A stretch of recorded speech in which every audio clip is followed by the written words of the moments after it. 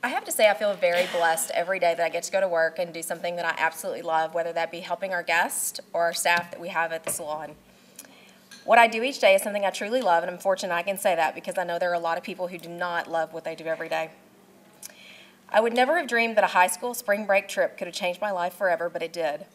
On that trip, I was fortunate enough to meet the person that would hire me for my very first and last job and become my mentor and more recently my partner in crime, or I should say business. It's been an exciting ride for the past 28 years. I think we would all agree that we've ended up doing something other than what we had a grand plan of in high school, and that's me, truly. I never dreamed I would be in the salon business, ever. I never saw a career path for myself there at all, but I love it.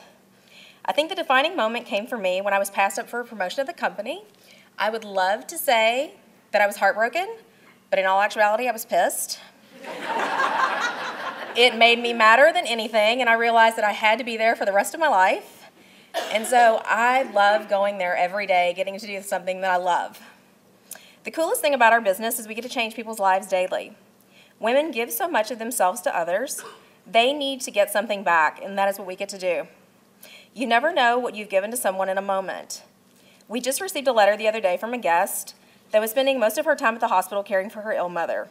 She had to cancel her appointments, and finally, when her mother was feeling better, she found the time to come in.